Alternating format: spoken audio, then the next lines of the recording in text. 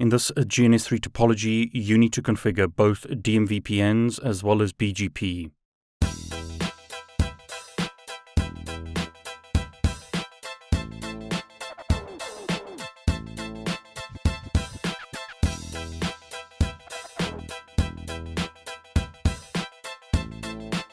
Here's ISP Router 2 show IP interface brief.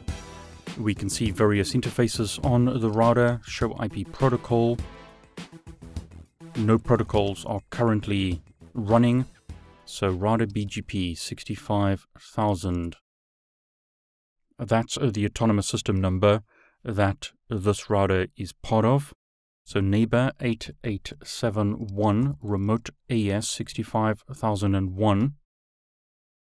That's ISP router 4. And while I'm here, I'm going to configure the other neighbors. So this is ISP router 1, autonomous system number 65000. And I need to configure ISP router 3. As you can see, the neighbor to ISP router 4 has come up.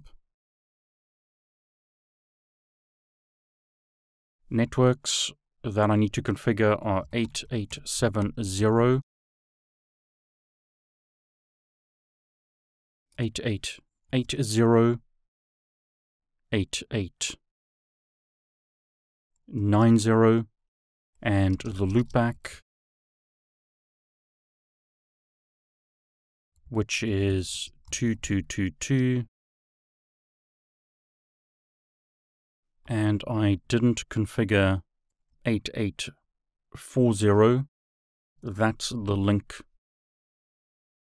to cisco.com. So that's now configured. We've got 1, 2, 3, 4, 5 networks that we need to configure. So show run section BGP. We've got 5 network commands on the router and 3 neighbor relationships. So show IP BGP summary. Neighbor relationship to ISP 4 is up. Neighbor relationship to ISP router 1 and 3 is down. We need to still configure those neighbors. Show IP BGP. We can see some BGP routes in the routing table. So as an example, I can ping the loopback of ISP router 4 and the loopback of ISP router 5. So ISP router 2 is configured with BGP, but to form neighbor relationships to the internal routers, we either need to configure this router as a route reflector or set up a full mesh between the routers. So I'll actually change this to use Loopbacks, which is better practice within an autonomous system. So router BGP 65000. I'll remove these neighbor relationships. And what I'll do is configure them via the Loopbacks. This is the loopback of ISP router 1. I can verify that by doing show IP interface brief on ISP router 1. There's the loopback of router 1. And this is the loopback of ISP router 3. So I'm going to configure the routers to use loopbacks within the autonomous system. That's a better practice than using physical interfaces. Doesn't really make much difference in this topology because we only have one physical link between the routers. But if we had additional links, it would be better to use loopbacks. Now for each of those neighbors, we need to specify the update source, which is going to be our local loopback interface. Basically, we need to tell BGP which IP address to initiate connections on. Both sides need to agree on the BGP neighbor relationship IP addresses.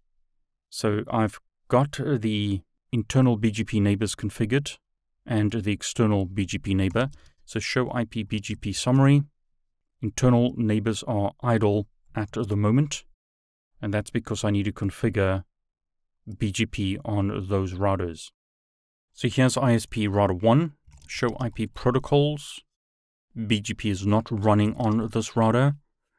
So router BGP 65,000, neighbor 2222, remote AS 65,000.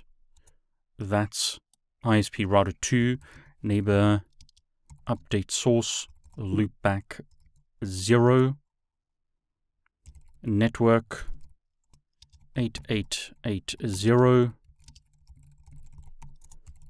network 8810.0, network loopback.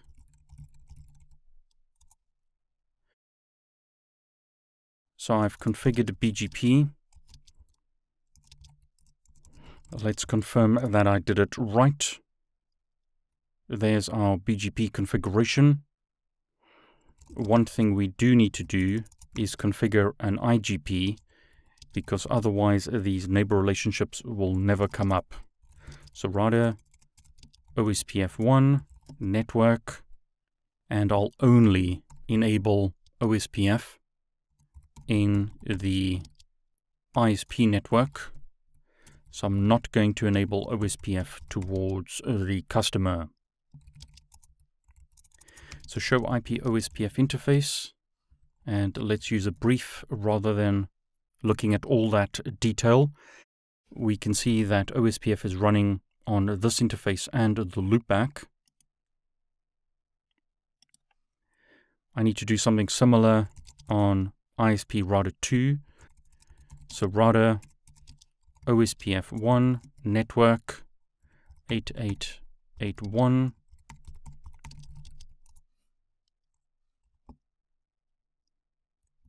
.9.1, and I need to advertise the loopback.